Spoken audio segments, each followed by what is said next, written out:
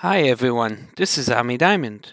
In this episode, I'd like to show you how you can tell how much storage have you used and what is the breakdown. So I'm now in the team site, but we can do it also on the communication site. And what I will do is I'll go to the gear icon and I will go to site content.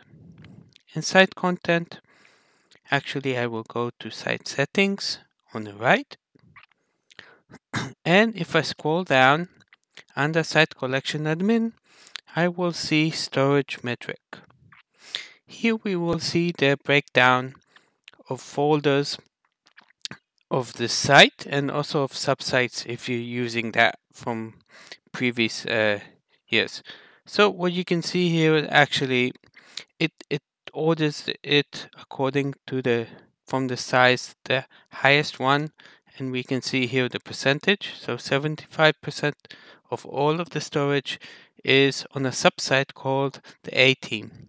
By the way, here we see how much is free out of the total. So the total is 25 terabyte and we used very little. And we see, for instance, in this document library, we have a breakdown. There's an Excel file and we see the split. But as I said, if we have subsites, we will also see that. So we see the A-Team subsite actually has 118 megabyte. Let's see how it is.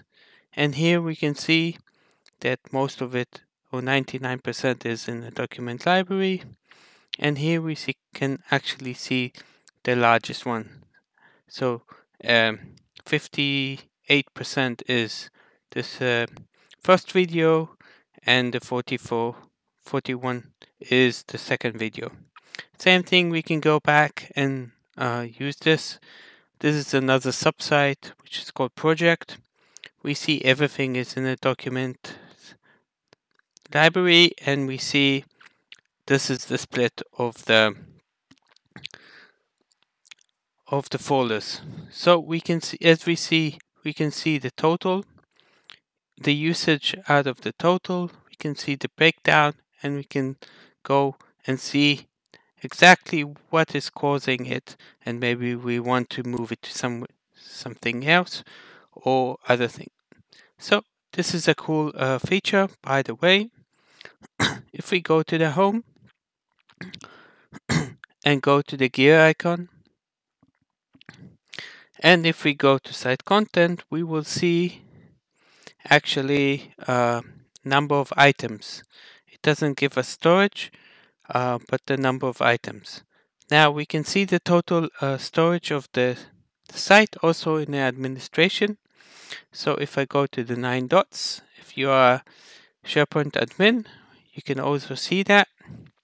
So I will go here to the SharePoint admin center,